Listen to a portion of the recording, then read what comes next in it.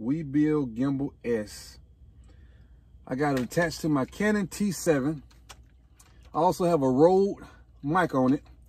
And one of the things I love about the Canon T7 is it's lightweighted, very neat, very compact, and it's affordable. Also, the only downside I see to the Canon T7 is it don't have a microphone input. So what I did was I went to Amazon and I ordered, it's a mini USB micro cable for an adapter to mount my Rode mic. And the Rode mic is excellent, and I'm gonna do a review on that. But this one here is about the scan disc.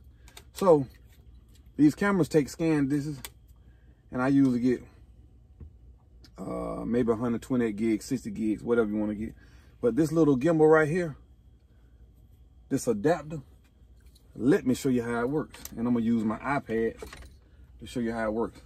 So it's about $28 at Best Buy, or you can order offline maybe for another couple dollars cheaper. But I use my tablet when I'm on the road to edit my videos.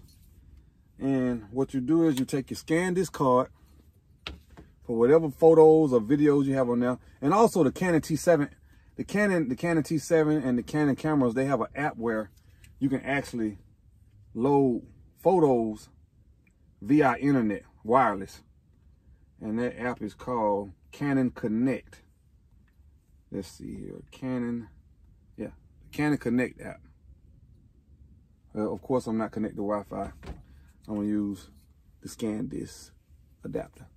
So you plug it in, and once you plug the scan disc adapter in, I go to my photos on my tablet, and I go, once I stick it in, it'll show the utilities that's inside. The utilities is plugged in. Give it a couple of seconds. 1, 2, 3. Devices. I flip down on my devices and I hit my EOS, and these are the videos and pictures that's on. I'm gonna actually import one.